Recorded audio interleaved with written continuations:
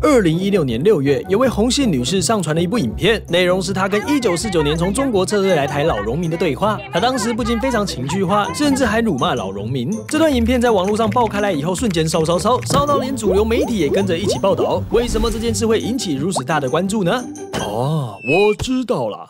这位女士自称是公民记者，大家却觉得她不具备记者该有的素养，才引起轩然大波。啊，公民记者那是啥？可以吃吗？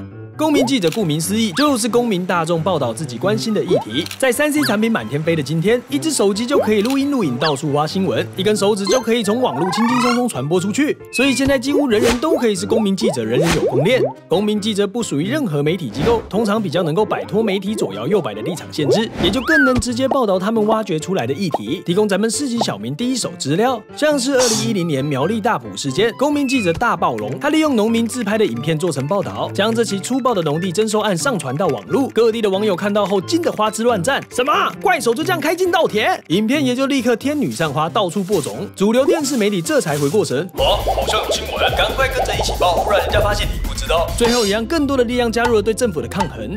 公民记者提供不同议题或视角的报道，可以弥补主流媒体的不足，为大众提供更多元的新闻选择。但并不是随便拿个摄影机拍来拍去，就可以自称公民记者流。公民记者必须要有一定的新闻专业与伦理规范。报道新闻的时候，不可以随意干预事件，必须要好好记录事件的样貌。总而言之，在这个人人都可以是记者的时代，公民记者的数量越来越多，当然是个好棒棒的发展趋势。但公民记者的报道内容也必须要受到社会的监督和公平力啊！除了要求公民记者们自我约束以外，大众更应该慢慢培养出自己判断新闻好坏的能力，做一个新闻最后的把关者，这样才能让那些不合格的记者照妖镜，原形毕露哟。